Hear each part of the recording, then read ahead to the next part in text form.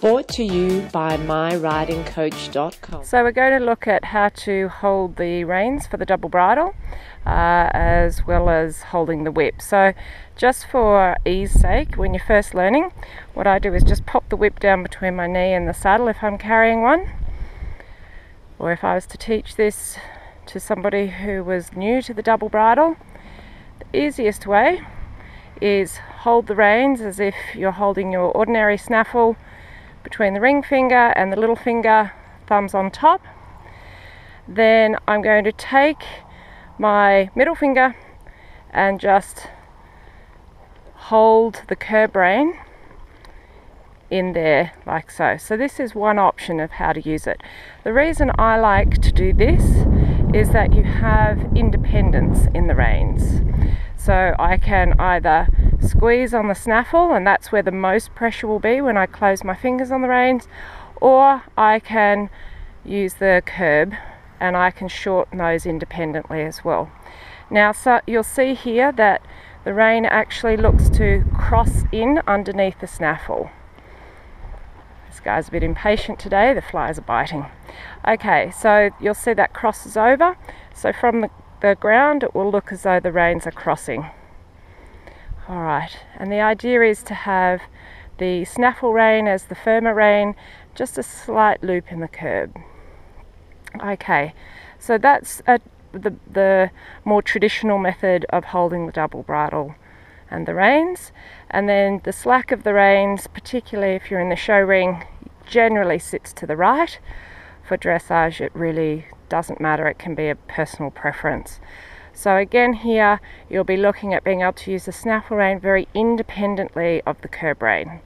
Now some people will do this where they just separate those reins between the ring finger and the middle finger, and they don't separate it with this finger, so it will just sit closed like so.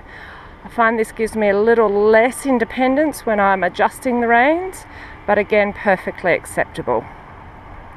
Another way in which people will use the double bridle when they train is to hold the snaffle rein coming in and over.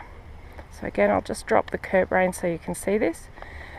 You'll hold the snaffle rein like so and feed it through the ring finger and little finger, and then you'll pick up the curb rein.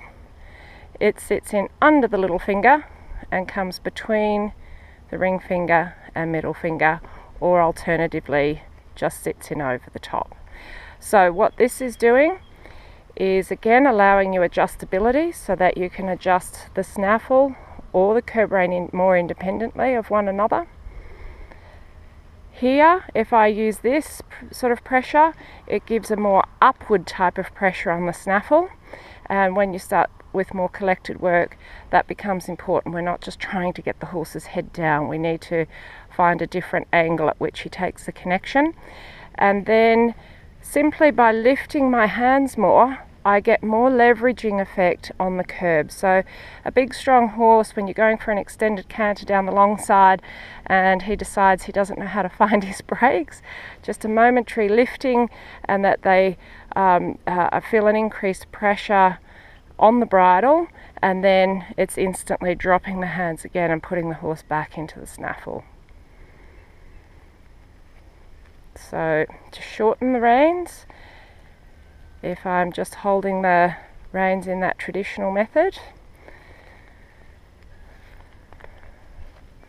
which again for myself personally, I like to have the snaffle rein as I would always hold it, curb rein between the ring finger and the middle finger and coming up through the middle finger and the pointer. Okay, so if I need to shorten, I will take each of the reins in the opposite hand, slide that hand down the reins. Now I can either shorten just the snaffle, so I might only hold the snaffle rein and shorten it so the curb rein comes looser, as you'll see there. Or I can hold both reins and slide my hand down both. So this becomes important when you're transitioning from a free walk or an extended walk back into a collected walk.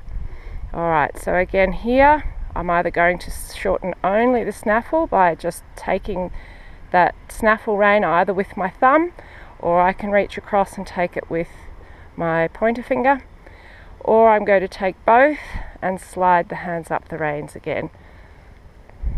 And there I can keep the reins in a nice forward manner towards the horse's mouth. So again, when you're using the reins, it's more of a squeeze, like you're squeezing water out of a sponge, and you'll feel the horse change the shape of the back and the neck if you apply a little bit of leg and seat pressure as well. Alright, then to lengthen the reins, obviously you're just going to let those slide out. Now here I'm at a standstill, so the horse isn't actually lengthening the frame, but ordinarily as I let the reins out, the horse's frame would also lengthen.